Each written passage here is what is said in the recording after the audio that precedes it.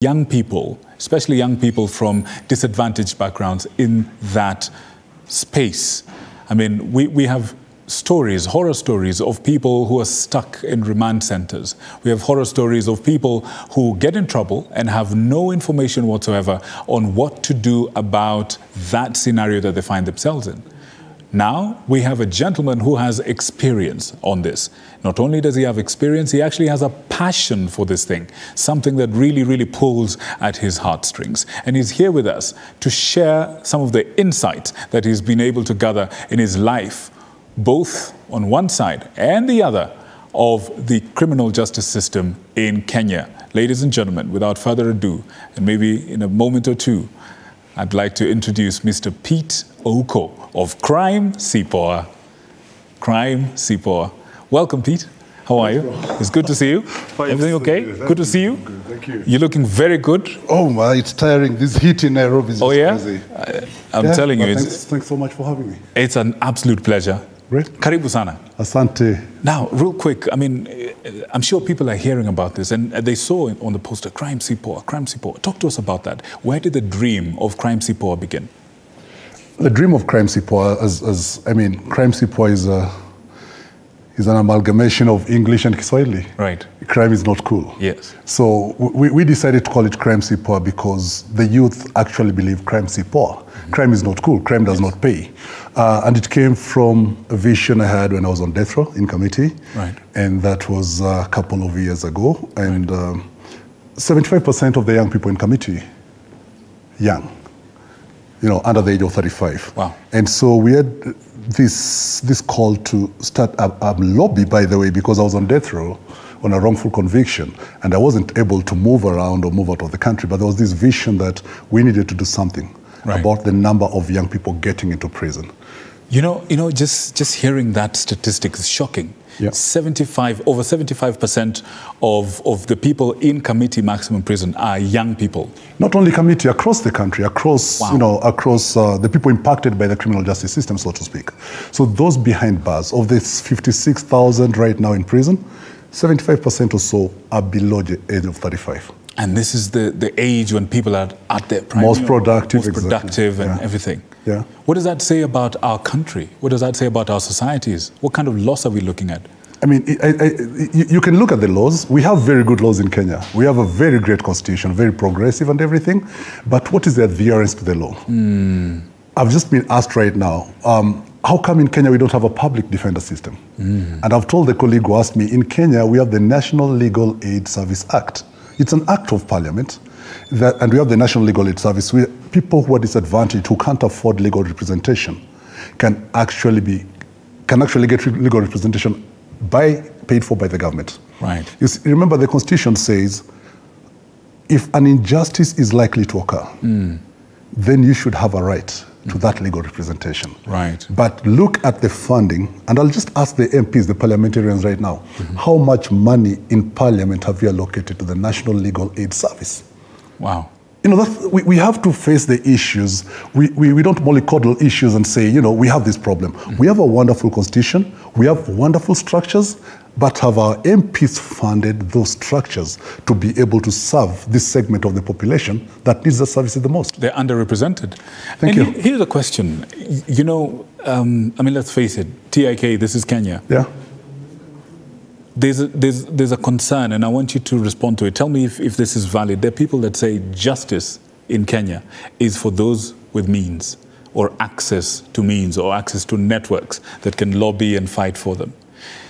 Is this true? Have you found this to be true in your experience?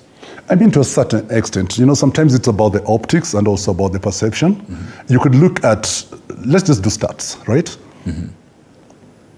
Of the people in prison right now, how many are from the high net worth individual group? The normal, ordinary Kenyan is not a purveyor of the kind of corruption cases, for example, that we've had in the country. But if you go to the major prisons today, do you have any of those people who we read about in the newspapers behind bars? I don't want to say it's about the judiciary, it's about the prosecution. That's not for it now. So that's why I'm saying it's about optics. The perception is because when you go there, the real data you'll find are actually people from disadvantaged families. That's the reality. Number one, because one of the key things we've learned, people don't know the law. Not only people from disadvantaged families, even people across the board. Wow. You know, so if you look at the crimes taking people to our prisons today, mostly they're sexual and gender-based violence kind of crimes. Yeah, you talk about the highest number of inmates today are in for sexual offenses, rape and defilement. Why is this so? What's the story behind these numbers? Now, I've just come from Thika. Sorry.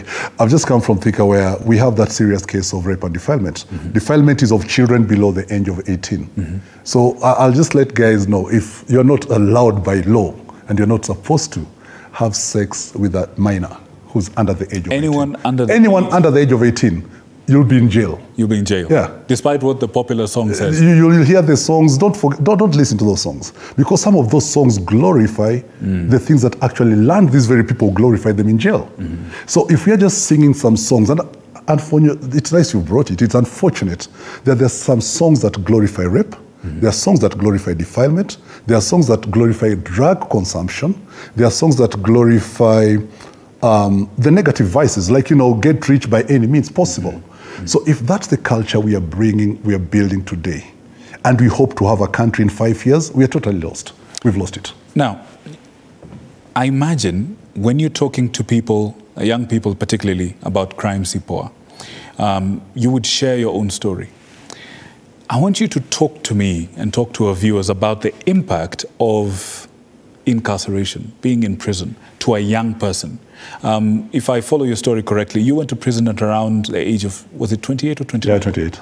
Now, the people you're talking about, the people who, for example, are having sex with underage people, probably because they don't know the law or for many other reasons, they're young people. They're also old people who can pay off. And they're, right. So talk to me about what prison does to a young mind, to a young person. And are we actually rehabilitating, as the slogan says, or are we actually just sending people down a path of no return? Now, one thing I'd like to say is that I'm not here to speak for any government, body or any person, anybody, but I'll speak about experiences. Please. When I went to prison in 1998, it was torture and punishment. You know, I saw torture, I saw punishment. Come 2003, when Uncle Moody came on board, and God bless him, I mean, one of the Moody greatest Awori, Kenyans ever. Wherever you are, you're a hero. And the late President Kibaki. Right. When President Kibaki passed on, I remember Moody Awori sharing this story with the country and saying, you know, I was given instructions by my boss that I had to do this. So it was a decision made at the very top that this had to happen. One of it was like, prisoners are also human beings. They could have made mistakes. Some are innocently convicted. I was suffering like a long for conviction, exactly. But at the end of the day, we need to correct them and bring them out to be productive members of the society. One of the most celebrated inmates in this world is Nelson Mandela. He was in prison for 27 years. That's right. No one wants to talk about the fact that he was jailed for terrorism. Right. Right? Right. But by God's grace, he came out, he led his country. That was leadership. I mean, he kept the focus. Now, what I'm talking about here is, to a young person, prison is not the best of places. And don't forget, the age of criminal culpability is 9 years. Yes, that is so shocking. We have very young people in the children's institutions. Because, I mean, if a child has been in conflict with the law, please, could you just, you have more to say, could you just explain that to our viewers? When you say that the age of criminal culpability, criminal responsibility is, 8 or 9? 9. 9. What does that mean? It means a 9-year-old can actually be charged for a crime? Exactly. That's why we have the children's court.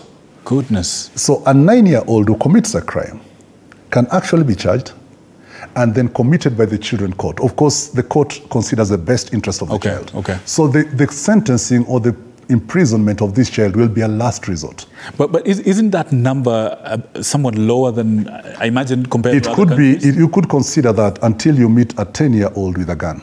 Oh, wow. Then you'll have your second thoughts about that. Right. Yeah. Right.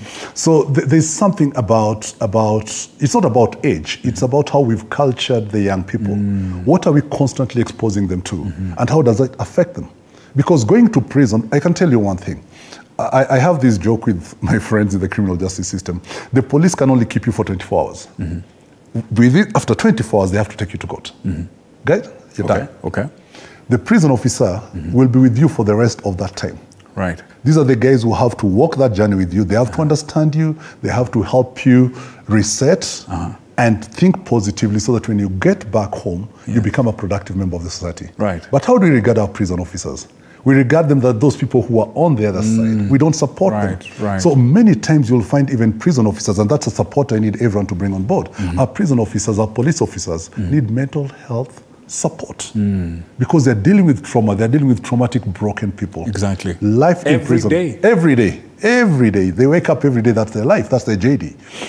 If you look at the young people, you asked me about the experience back there. Yes, please. Yes. Losing your freedom for one day, that's the worst punishment you'll ever get. So multiply it with the number of days or the number of hours or the number. Just taking away that freedom means the world to practically everyone. So the moment you find yourself in that situation, because you could find yourself in that situation, how do you handle it? There are many rehabilitative tools in the prison. There are schools right now, for example, the ones now we are talking about, the 9, 10-year-olds, when they go to the approved schools or the children's homes, for example, they can still go to school. You know, they're under the children's office and they'll still be taken care of, and those who want to go to school can actually go to school. If you go to the girls' Boston institution hosts children between the age of 14 and 18. There's one for girls and 2 for boys. Shikusa Boston. In the whole country? In the whole country, the only 3. Wow. So there's one for girls here in Kamiti, it's called Kamai Girls Boston. And then there's Shimalatewa and Shikusa in Western. Now these 3 take boys between the age of 14 and 18. They are sentenced to a maximum of 3 years for different offenses. And with good behavior, after 1 year, they can be released on license. Oh. And being released on license means they're being released under the care of the probation and aftercare department, which does a great job. And then now even well-wishers have come on board and they can support these kids. And I'm asking guys, I mean, these kids need our support. They need our love. We know where they come from. Right. Not some of the best of places. Right. But they need our support because some of them are very bright. You know, actually, on that point, let me talk to us a little bit about the process of reintegration and maybe some of the gaps there and what solutions you could propose. Because I'm thinking, if somebody is coming back to the same community that produced them, perhaps a community that has the same pressures, push and pull, that actually created or availed the criminal element or enabled the criminal element in this person. This person is coming back, obviously with a different mindset. Talk to us about that process, you know, of reintegrating back into society. I read a particular report that was quite damning. It said lots of people want to actually go back to prison because they feel unwelcome. Talk to us about that. Talk to us about where I'll tell you from my experience. Please. No one wants to go back to prison. Some of these reports are cliche. And sometimes I find them tailored to suit a certain narrative. No one wants to go back to prison. No one. I can tell you that for free. There's always been a mistake about, you know, someone who's been arrested, released on bail, then they commit another offense, or they're caught in 1, 2, 3, they go back. And there's someone who served time, 3 years, 5 years, 10 years, 15 years. Those guys don't want to go back to jail. They've learned it. They know it. They want to start their lives afresh and rebuild it. Just like I said, most of them were young. Maybe some want to start their families and move on. Majority, as you talk about reintegration, for us at Crime Si Poa, we have the Prison and Reintegration Project, which we call it Phoenix, Rising Up Again. Right, from the ashes. Yeah, from the ashes. So what does that mean? We don't call those who've come from prison ex-prisoners, ex-convicts. No, we call them returning citizens. They've been in a place, they're coming back and they want to start their lives afresh. I can tell you one thing for free. These guys are very productive, number one. Reintegration starts from the day you are arrested. Wow. The prisons department now have accepted it and they're working with partners to ensure that reintegration from the moment you're arrested. Maybe you didn't have connection with the family. Maybe there are things in the community that made you get into conflict with the law. Maybe you've been separated from your family. The reintegration process starts from day one. For us, our integration process, because we run programs in 16 prisons now, maybe 22 by the end of the year. The key thing for us is what's the connection between this person and the place they left. Most of the guys in prison didn't commit crimes in their homes if they committed crimes. Not in their home areas, no. Some were very far. So basically the people at home have no issue with you. Some might not even know that you committed this crime. Right. So the key for us is when this person gets out, how ready are they? If I show you, if you get to our website, crimesipoa.org, you'll see a story of David who left prison the other day after 20 years. Right. He's down in the village cleaning people off their jiggers. I mean, you wouldn't expect someone who's gone through 20 years of wrongful conviction to be serving the community, mentoring, shaving guys who are mentally disturbed, you know, and just doing the best that he could. These are people with a clean heart and they want to serve. So are we giving them the opportunity? What kind of support? They need support when they come out. What kind of support systems do we have? Sometimes it's not monetary, but just, I mean, churches are playing a big role. Friends are playing a big role now. Families have accepted and are, you know, helping the family, the people pick up. But as you started by saying, most come from very poor families. How do we help them pick up from the ashes? Wow, I'll tell you this. This is a massive conversation. We have had, I'm afraid, it looks like the time we have is a drop in the ocean. But I'm glad we've been able to spark a conversation, and I'm glad we've been able to actually give our audiences some insight. Pete, as we wind up, I'm actually completely out of time. There's your camera. I'd like you to send a message to Kenyans from your heart. You've got a few seconds. There's your camera right there. Talk to Kenyans. Okay, dear Kenyans, I'm speaking to you from TV47 Studios. My name is Peter Oko from Crime Si Poa. We work with young people and we know they need your support. Crime is easy to eradicate in this country if we give everyone equal opportunity, equal chances, and also teach people the law. Many people actually break the law because they don't know the law. So at Crime Si Poa, what we decided to do, every Tuesday and Thursday, we are having online classes for free. Free legal awareness. You can join us, you can learn what we do, but above all, wherever you are, it's our duty. If people are breaking the law, if people are selling drugs in your community, it's for you to speak out. Our kids are suffering because of drugs, alcohol abuse, and the people who are selling these things, we know them. You know, so, and also the people at the very top. The young people want to emulate you. It's the model that, how we are modeling our lives. If we are modeling our lives around integrity, they'll follow that. If we model our lives around things that actually the quick fixes, they'll follow that. It's our choice to know the kind of country we want. But the young people, you guys are leading this country and I support you fully. God bless you. Absolutely, absolutely. I couldn't have said it better myself, and I will not. May the good Lord bless you. Have a good night, and thank you for choosing us to inform you this evening on Daily Report and Insight Tonight. Pete, we need to have you back again. Thank you, bro. Thank you so much. Appreciate it. God bless you. Thank you very much. You. Good night, people. Thank you. That was great.